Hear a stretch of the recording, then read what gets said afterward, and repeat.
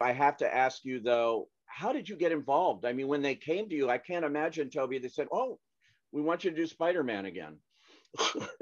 What was it?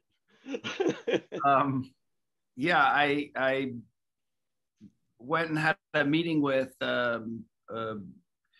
Amy and Kevin, Amy Pascal and Kevin Feige, and had talked about. They sort of just teased it. I think Amy was like, "We'd love to talk to you, and you know what this is about."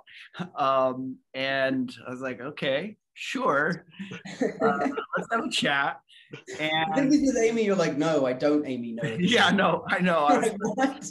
maybe you could just give me a little bit of information, but I don't know. I gotta say, I was intrigued immediately. Like in that conversation, the intention, the kind of love and celebration of these movies and what it meant, I think, to Amy and Kevin was apparent. And to me, when artists or people who are steering the creative process have a kind of authentic, genuine intent of celebration and love, it just was so apparent in both of them that I don't know, I just wanted to join that. And I'm a big fan of Tom and those movies and Andrew, so it was definitely intriguing. But yes, I was also going, well, what are we going to do?